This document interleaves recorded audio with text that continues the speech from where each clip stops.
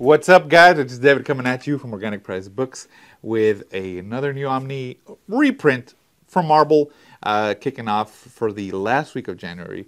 So yeah, definitely coming in strong. It's something that people have been wanting to collect for a while. I remember when they showed up in the whatnot, it was always not a print item. And now we finally get it. We got the second one, I believe, last year or sometime maybe like 2 years ago. But we're getting number one again. We are looking at the Spider-Man Clone Saga Omnibus Volume 1. We finally got it here, as you can see. And, you know, it looks great. If you've been a Spider-Man fan, then, you know, you have your opinion on the Clone Saga. People like it. Some people don't like it. A lot of people don't like it. Some people do. But, you know, let me know what you think, where you stand on this one. But first, let me show you the book. So this is the standard right here. Here is the front, the spine, and the back. Very nice.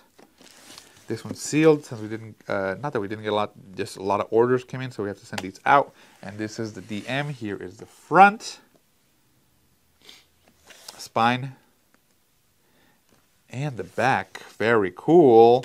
I personally, well, you know, Bagley drew this one, so I kind of like that. He's kind of my Spider-Man go-to because of the fact that, you know, he did the Ultimate Universe Spider-Man, so that's kind of my, I have a prejudice, I have a bias. So that's my pick for this one, the standard. The DM is cool as well, though. Let me show you the spines on both of those. Here it is. You can see 1,240 pages, so it's a pretty nice size. Not the biggest we've seen, obviously, but pretty good. Pretty good. Definitely bigger than some of the other ones that we've gotten, like Judgment Day or like Devil's Reign. There you go.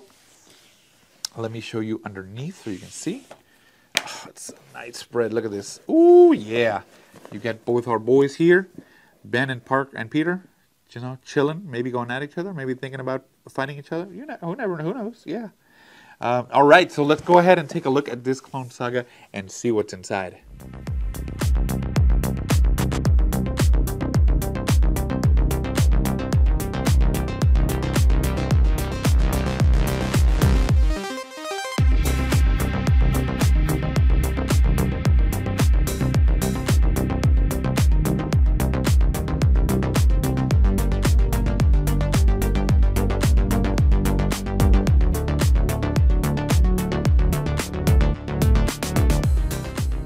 Alright guys, let's go ahead and jump into the Clone Saga and see if we don't get cloned ourselves. Oh!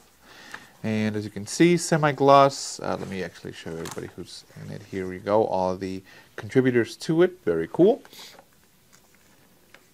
And it just kind of jumps straight in. There's not like a page count or anything like that. But this one does have 1,240 pages, like I said. And semi-gloss pages, feels good. Thinness is quality standard that you're used to. And, you know, looks pretty good, colorful. You know, page number down here, white border on some of the pages, not on all of them. But yeah, you know, the Clone Saga, people, I've heard people like it. Others say it's probably the worst of the Spider-Man arcs. You know, you let me know what you think. For reals, like, just tell me what you think. Tell me your honest opinion on it. And let me tell you a little bit about this as we go through it. Who is the real Spider-Man? Years ago, Peter Parker fought a clone of himself, created by the Jackal. The clone seemingly perished in the battle and has been believed dead ever since. Until now. When Peter once again comes face to face with his own image, his world will be shattered like never before. Meet Ben Reilly. He has Peter's memories and feelings and has been living in exile away from New York. Now, with May Parker at death's door, he has returned. Meanwhile, Peter, bitter at recent events, including May's illness and a devastating encounter with the fake versions of his dead parents, has turned his back on his civilian life. The mysterious and powerful villain, the Traveler, chooses this moment to strike, capturing Spider-Man and offering Ben a choice. Let Peter perish and assume the life he's always dreamed of, or save the one man whose death would set Ben free. When Ben passes this test of power and responsibility, a new hero is born, the sensational Scarlet Spider. But as he makes a name for himself battling foes like Venom and the Grim Hunter, Peter continues his descent into darkness, becoming more spider than man. Can he fight his way back from the edge? Life gets more complicated as the Jackal's game of smoke and mirrors resume, adding yet more clones into the mix, while a killer named Kane leaves his mark on victims, including Dr. Octopus. Tragedy strikes the Peter family. Mary Jane drops a bombshell, and a new Green Goblin takes to the skies as the web of life and death becomes even more tangled. But as the plot thickens and lies are heaped upon deception, Spider-Man and Scarlet Spider are tortured by doubt. Which of them is the one true Peter Parker? The saga that changed Spidey forever begins here. There you go. So, like I said, I've heard people say that this is probably one of the worst arcs for Spider-Man.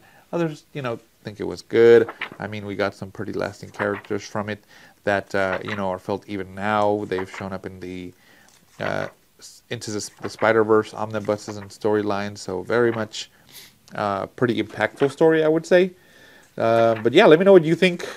Or even the one, what is it, Dark Web?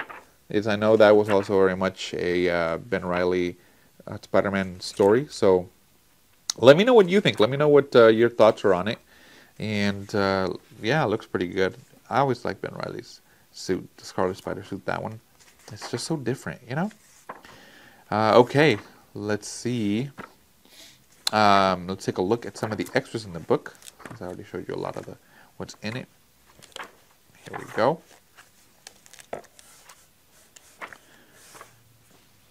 Okay. Yes, so right here is where the extras start. There you go. This is from the collector's preview. Oh, very cool.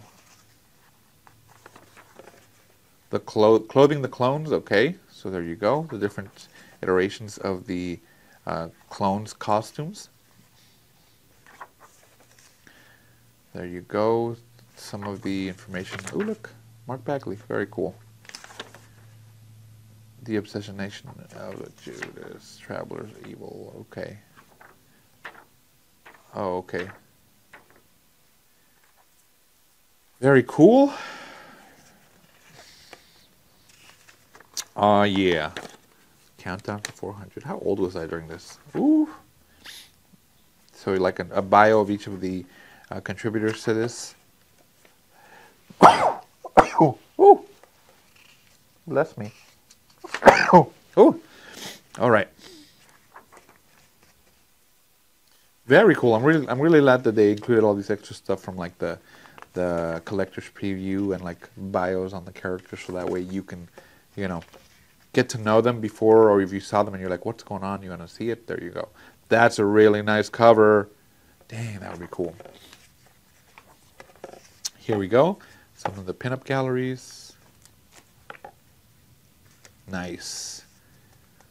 The Juggernaut. I'm the Juggernaut. Very cool. Pinup gallery. I'm missing one. These pages are a little sticky. It's a brand new book. See, oof. Okay, very nice.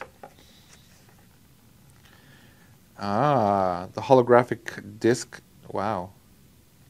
Very cool. Nice. There you go. All right, and that is it. Pretty cool. So there you go, guys. That is the Clone Saga Volume 1 reprint first look from Organic Price Books. Let me know what you think. Let me know if you're going to get it or if you're missing this book. Check it out at Organic Price Books, and I will see you in the next one.